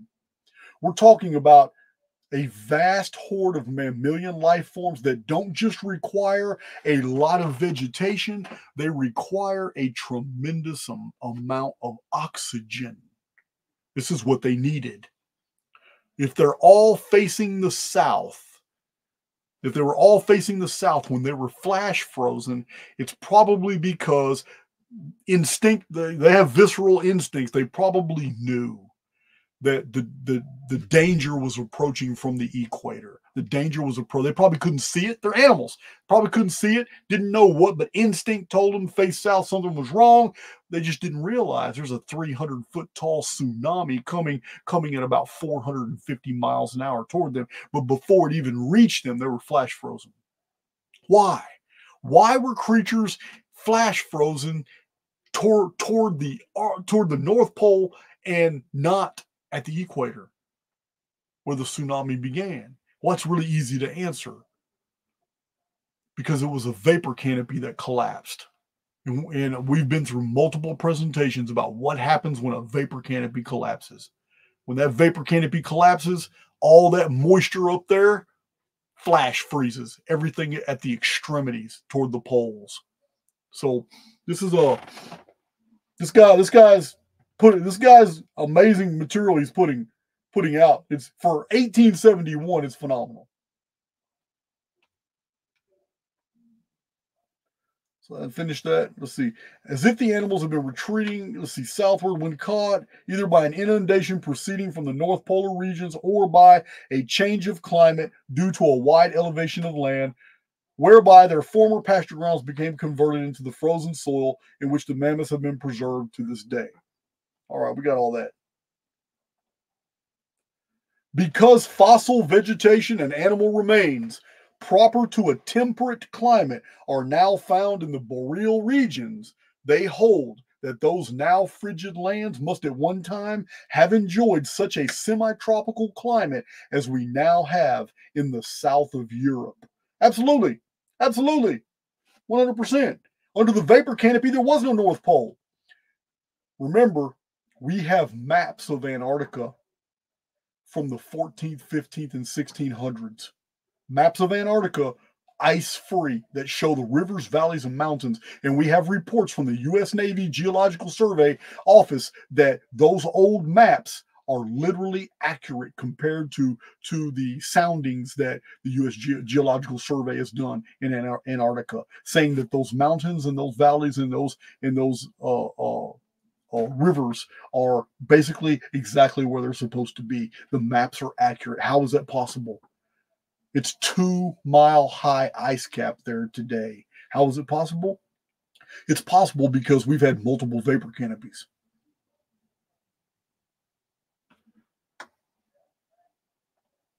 And every time a vapor canopy collapses, it creates all that 2-mile high ice cap, because when the vapor canopy collapses, the extremities freeze. The extremities freeze, guys. That's where all it came from. Because remember, it's not snowing in Antarctica. It's not snowing in the Arctic. You got to understand, this is why Ice Age theory is, there's 59 or 60 different theories. They can't figure out where all the snow came from. Yeah, guys. A half an inch a year of snow falls in Antarctica and the Arctic. A half an inch. That's not enough at all to produce 2-mile high snow caps. This is why uniformitarians say that those snow caps have been there. It took hundreds of thousands of years to build up. They have to say that to support their model, but it's not true. How do we know it's not true? Because we have maps of Antarctica that show there was no. Are you going to tell me that those cartographers made those maps 250,000 years ago? Are you going to say that they made those maps 25,000 years ago? This is how ridiculous uniformitarianism is. It's dumb. Let's see. The habitat of vast herds of gigantic animals whose consumption of food would be so great that none but a semi-tropical climate with its quick and succulent growth of vegetation could have supplied their wants. There it is. The North Pole was under a vapor canopy, meaning the animals could have had plenty of oxygen because of their size, and they had plenty of flora to feed on. How do we know? Because we've excavated them. We have excavated under the permafrost apple trees of gigantic size, of all kinds of plants. What is it? Spurgeon? I can't remember. You guys know. Many of you know what I'm talking about. There's an island in the Arctic called Spitsbergen or something. All those, it's like a whole forest found underneath the ice. It's crazy. He might mention it here. I can't remember. Mammoth was clothed with hair to enable it to dwell in a cold climate. Therefore, it did dwell in the cold North Siberia. We take leave to object to that deductive conclusion. I love this guy. So he's basically saying that uniformitarians are trying to claim to support Ice Age theory that mammoths had long hair. It's called the woolly mammoth, and also the woolly rhinoceros. They had long hair, and that long hair was taken as evidence by the uniformitarians trying to promote Ice Age theory as to protect them from the Arctic cold. He says, we take leave to object to that deductive conclusion. The Indian bear has an exceedingly thick coat of hair, yet it chiefly inhabits the hottest part of India. Now, what this guy did not know in 1871 is that research in the 1990s has concluded now that the hair follicles in the skin of the woolly mammoth and the woolly rhinoceros, the hair was designed as a cooling system. It had nothing to do with protecting from the cold. As a matter of fact, many tropical species of mammalian and marsupial life forms are shaggy. They have a lot of hair. So he was right in 1871 to object, but he used the Indian bear as an example, not knowing that almost all tropical animals are an example of that being some really ridiculous thinking, that long hair is for the Arctic only. It's crazy. All right, so question ball. Okay. No such extreme northern winter season would have permitted the growth of food in sufficient quantities for such huge feeders. This is a very valid point. It absolutely supports vapor canopy. No such extreme northern winter season would have permitted the growth of food in sufficient quantities for such huge feeders. There is also the important difficulty of light. When the boreal regions would be enwrapped in their long winter darkness, vegetation would cease. Thus, this important objection exists even if we put aside the question of climate. Remember in the book of Genesis, remember, seasons, the rainbow, did not appear until the Great Flood. And in the Archaics research, I show the Great Flood was what? The collapse of the vapor canopy. Is he describing the flood of 2239 BC of Noah? I doubt it. I doubt it. I believe he's describing something far worse. 3895 BC, Adam and Eve reset. Genesis 1. But I could be wrong. He could be this whole scenario he's describing could be 5239 BC, year one of the Anuna calendar. I don't know.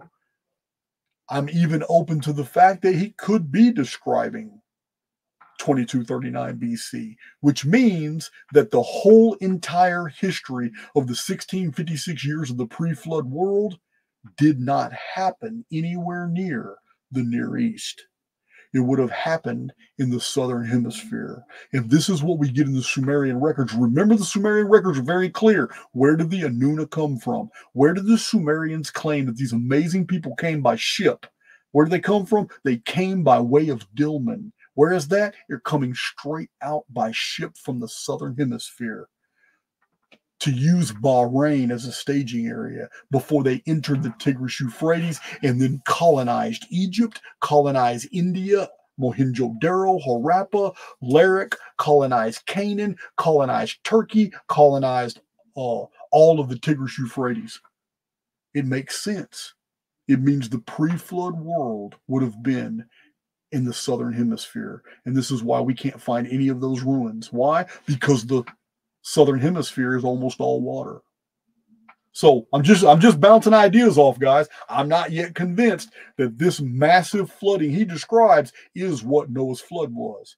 But I am absolutely convinced that he is found that he is basically describing how this reset cycle really occurs. I'm not talking about the 138-year Phoenix phenomenon. I'm talking about the big resets.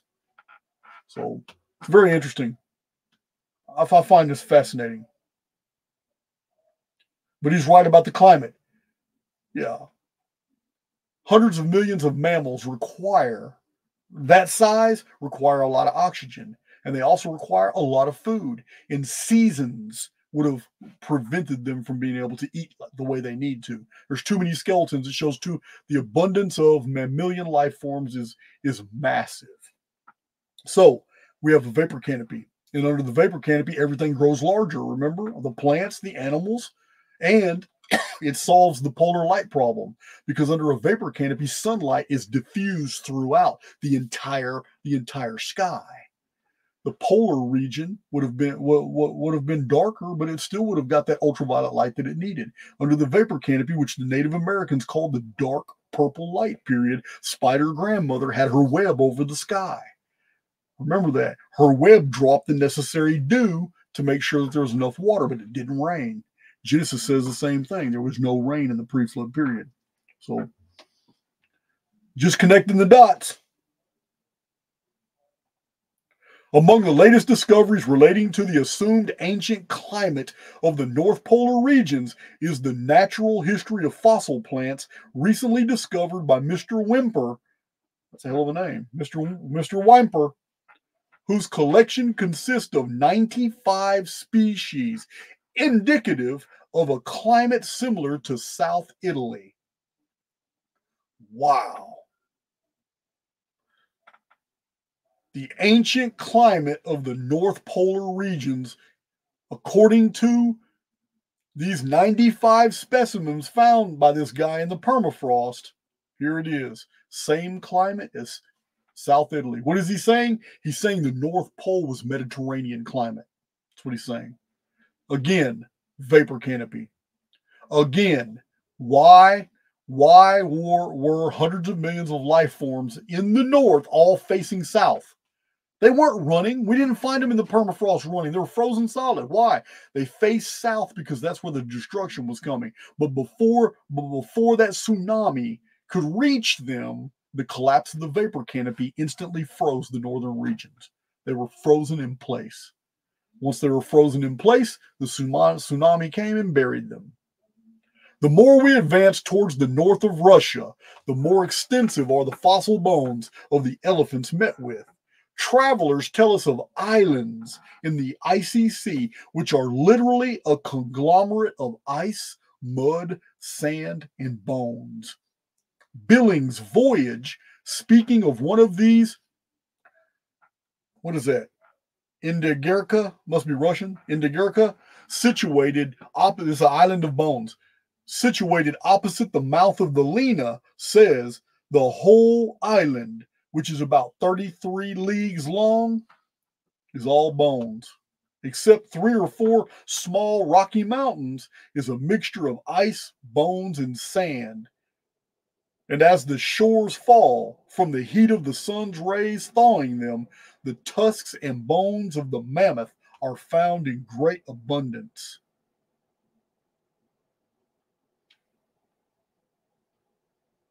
Guys, hold on, I haven't checked my chat in a while. Okay, everything going good? Great. I'm going to finish out. 1 hour and 49 minutes. Man, I can't believe I made good time like that.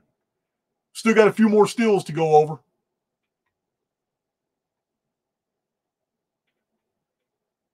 All right, I'm sharing my screen and finish up.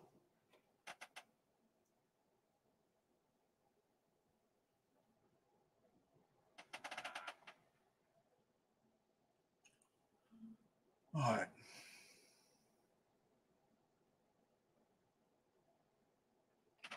All right. So we got every year during the summer, innumerable fishermen's barks direct their course towards the Isle of Bones.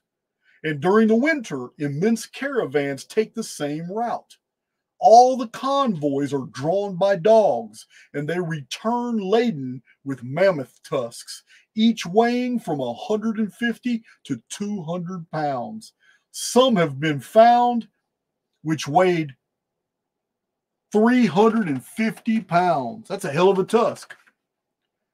The fossil ivory from the Isle of Bones has served as a quarry for this valuable material for export to China for the past 500 years. And it has been exported to Europe for upwards of 100 years. That's amazing. That's amazing. Locals have been digging all these animals out. Of late years, we have obtained convincing proofs that the mammoth and many other extinct mammalian species, very common in caves, occur also in undisturbed alluvium, embedded in such a manner with works of art as to leave no room for doubt that man and the mammoths coexisted and also died together. Wow. This is a scientist telling us that in these flood deposits, the mammalian life forms of the megafauna are found among human artifacts of art, showing that mankind and the megafauna coexisted. But we already knew this. We knew this from Mexico. We knew this from Acambaro. We knew this from Cahokia and other discoveries. But it's good to see it in this book, 1871. But one circumstance more convincing than any other is related by Dr. Schmerling. From all the indications he found in the 40 caverns he explored, in some of which the bones of man and of extinct animals were found together, The bones of man so rolled and scattered as to preclude all idea of their having been intentionally buried on the spot. It was manifest that the organic and the inorganic contents of the caverns had been swept into them by streams communicating with the surface of the country. Land shells, freshwater fish, a snake, as well as the bones of several birds were amongst the mass, probably rolled in the beds of streams before they had reached their cavernous destination.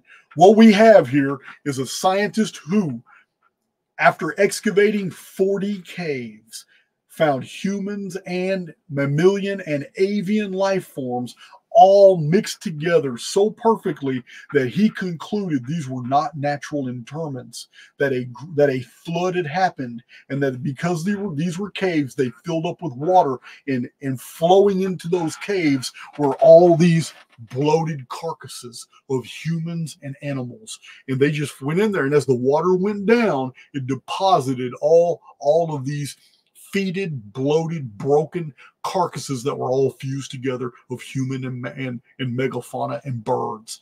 And that's where he found them. He says these were not natural. These weren't natural burials. This was the result of a cataclysm.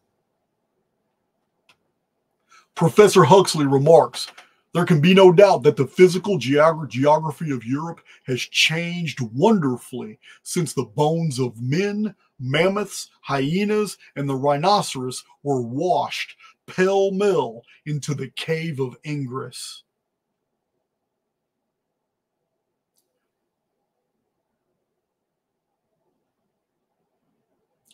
Sir Charles Lyell confesses that after a very patient examination of the comparative antiquity of the fossils, it is impossible to come to any other conclusion than that man was introduced into the world at an earlier period than geologists have believed. This is uniformitarian brainwashing. This is Sir Charles Lyell, father of uniformitarianism. Listen, this guy here, father of the geologic column, this is absolute bullshit, what this man just said. Sir Charles Lyell confesses that after a very patient examination of the comparative antiquity of the fossils, it is impossible to come to any other conclusion than that man was introduced into the world at an earlier period than geologists have believed. The truth is just the opposite, that the fossils were created in a more recent period than geologists will admit. It's just the opposite. Charles Lyell is the origin of this great deceit of uniformitarianism. This is an anti-catastrophist perspective. Catastrophism is revealing the truth. The entire fact that they're fossils all fused together, man and megafauna, is catastrophism. Charles Lyell repackages it, trying to make it sound like this all happened 250,000 years ago. It just shows us, oh, modern man is older than we thought. Modern man may be older than we thought, but that's not what his intent was in making this statement. This is a uniformitarian statement. It's a lie. For example, the philosophic Darwin, in his researches, says it is impossible to reflect on the changed state of the American continent without the deepest astonishment. The mind at first is irresistibly hurried into the belief of some great catastrophe. But thus to destroy animals, both large and small, in Patagonia, for example, up to Bering Straits, we must shake the entire framework of the globe. Charles Darwin is also poisonous. He's casting doubt. He's literally trying to paint any picture of doubt other than the truth, which is catastrophism. Let me read it again. Charles Darwin, this is philosophic Darwin. It is impossible to reflect on the changed state of the American continent without the deepest astonishment. He's astonished. Why? Because he's not a catastrophist. He's astonished. Why? Because American continent shows nothing but catastrophism. So he says the mind at first is irresistibly hurried into the belief of some great catastrophe. Do you see the doubt he's injecting into his statement, as if there's another truth and that catastrophism isn't real? This isn't the result of a catastrophe. Therefore, they import uniformitarianism. This is why almost every scientist alive today is a dumbass. None of them do their own research. None of them go back and look at the findings of predecessors to find out how this poison of uniformitarianism was introduced into the field and funded. I just don't have any respect for them, guys. I can't. More over and over and over and over. The more I read from these original scientific thinkers, the more I find out of this toxic poison that was introduced into the field by these men. Yeah, right here. It's crazy. The mind at first is irresistibly hurried into the belief of some great catastrophe. Every part of that sentence, the syntax, infers that some great catastrophe isn't what happened here. But they don't offer what happened. So it's crazy, guys. Yeah. We would have to shake the entire framework of the globe. That is the point of uniformitarianism. Uniformitarianism absolutely tries to kill any idea of worldwide catastrophe. This is the point of uniformitarianism. It has always been the point.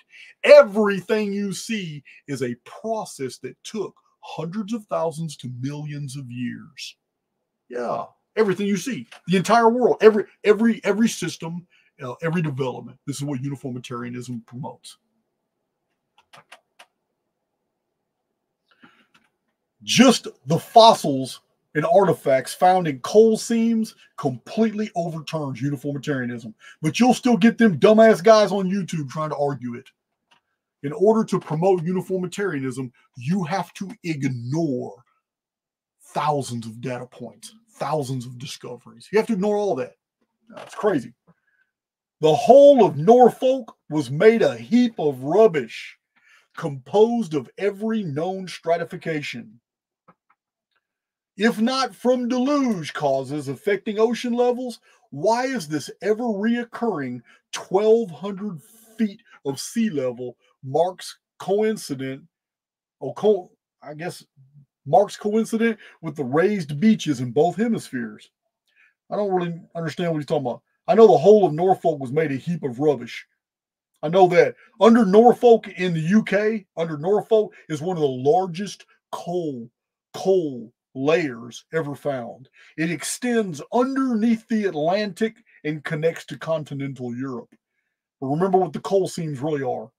They are the burned remains of a pre-existing world that was inhabited by people and animals and their cities and infrastructure. All of it was torched and burned before the tsunami came and washed it all away and buried all the evidence.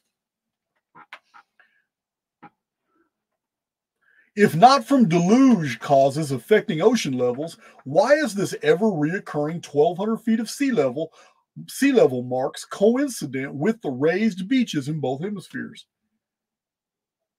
I have to go back. Oh, there it is. So, okay. I'm glad I focused out. This continues. All right. So the whole of Norfolk was made a heap of rubbish composed of every known stratification of the world, mixed up with pachyderm mammals, serpents, crocodiles, and sharks of the torrid zone, the equator. What were sharks of the equator done deposited toward the North Pole? Because the tsunami came from the equator. In juxtaposition with the walrus, whale, and narwhal of the Arctic Ocean, lying side by side with the horse, wolf, pig, bear, bison, and deer, including the latter species, the large Irish elk. That's amazing. That's amazing. Can you imagine that? Whales, dolphins, sharks, all found side by side with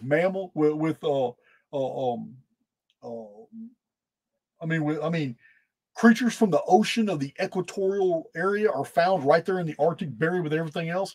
These tsunamis washed all life forms to the center, crushed them with pressure. Even sharks were probably crushed under all that weight. Man. The most striking peculiarity about this forest bed is the extreme contrast between its animal and vegetable remains.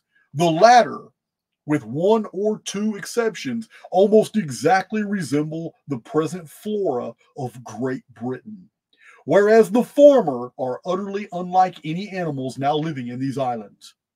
All the geological changes above referred to have, therefore, taken place within the lifetime of existing species of plants and trees.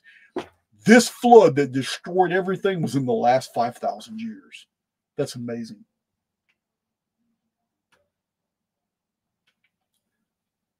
What other fluviatile agency, except the mighty force set in action by the swift waters of a deluge, alternately from either pole, would satisfactorily account for such dread phenomena as we have elsewhere related?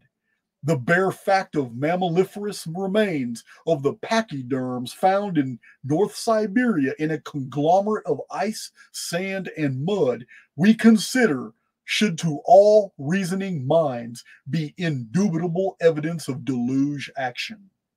In connection with astronomical signs, we may expect the next deluge from the South Pole. All right, South Pole, guys. He says all that water is coming from the southern hemisphere. So we also think that the day will arrive when the Great Giza Pyramid will be found to have been built as a warning guide to man. The deluge was threatened in the year of the Hebrew world, 1536, and began December 7th, 1656, and continued 377 days. So he still thinks that what he found and all this evidence is the great flood of the Bible. He may be right. He may be wrong. It may be other floods that I have found that were even before that, mentioned in other ancient texts. So I don't know. But he's absolutely right. 1536 was 120 years before the Great Flood. That's when Noah was given a warning that, hey, the Great Flood is coming. 1656 is the exact year on the old world's calendar. You guys already know that. It's a Phoenix phenomenon number. It's divisible by 138. So it's very interesting. But the most interesting takeaway here is that in 1871, this man connected the Great Pyramid of Egypt to being some type of warning guide to future man of this phenomenon. If you have not seen my Giza playlist, Lost Scriptures of Giza, Lost Secrets of Giza playlist, my pyramid research, then this right here probably means nothing to you. But my Archaics veterans already know just how incredibly special that Great Pyramid is and how it is intrinsically linked to the number 138.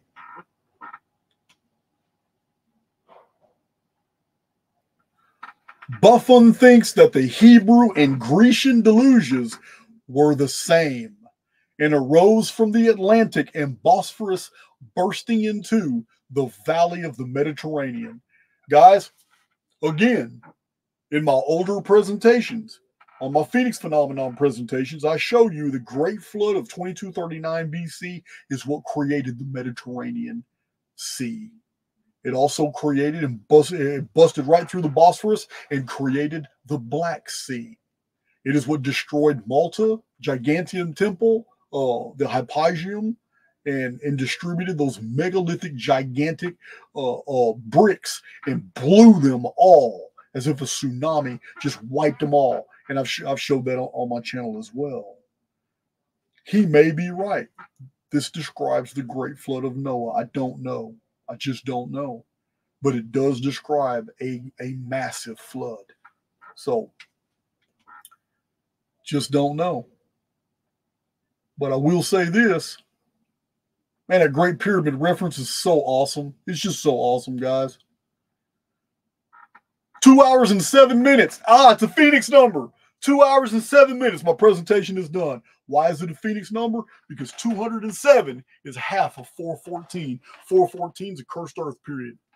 Archaics veterans know what I'm talking about.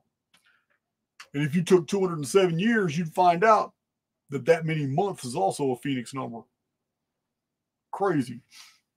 Ancient Chinese texts, as I show on my charts and in my published books, 207 years the Chinese knew the Great Flood was coming because they saw that all the stars told the story of the world being destroyed. Excuse me.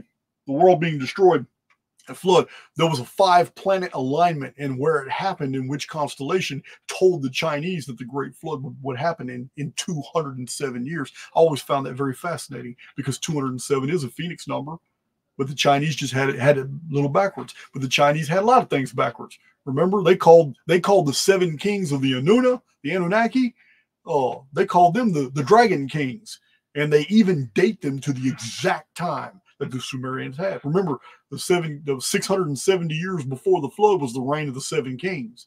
And according to the Sumerian prism, the kings list, it specifically says that the 7 kings ruled for 241,200 shars, or turnings of the stars. That's days, which is only 670 years. The same 670 years mentioned by Nostradamus, who also mentioned the pre-flood period and Phoenix numbers. He also mentioned the Phoenix.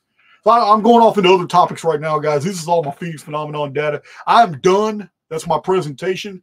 I did this presentation way back, but it wasn't good because I had a crowd around me, and my audio was absolutely terrible.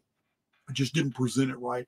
This time I got to do it and show you a bunch of stuff from these other books and give some shout outs to some other books that you can order. And you got access to free downloads. I've seen some PDFs downloaded, some free PDFs to some of those books that I showed you. Even Cyclical Delusions, you can read more from this book. There is a free PDF online of it, 1871 Cyclical Deluge Theory. It's an amazing book. I just paraphrased it and showed you some of the crossover. But the greatest takeaway for me out of this whole presentation is the fact. It's the fact that this man in 1871 had a suspicion that the Great Flood, that the Great Pyramid of Egypt is actually some type of monument designed to warn future generations of this mechanism of flooding. And that's exactly what the ancient traditions say the Great Pyramid was built to do. It was built to survive a flood, but also it was built to be decoded by a technologically advanced civilization in the future that would figure out what they needed to do to survive the next event. That's what the Great Pyramid's about. All right, guys. I'm hungry. I'm out of coffee. My coffee's cold. Love you guys. Keep that vibration up. I'm gonna reach out to some of these hosts. You guys gave me a bunch of them. A lot of them are Christian. That's good.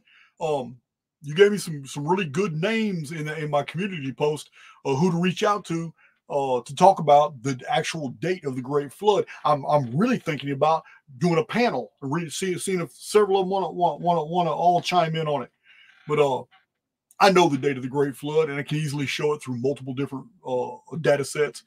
But it's good to hear what other people can bring to the table. But we're going to do that. I'm going to reach out to some people. But meanwhile, I'm going to hit this awesome outro. And I love you guys.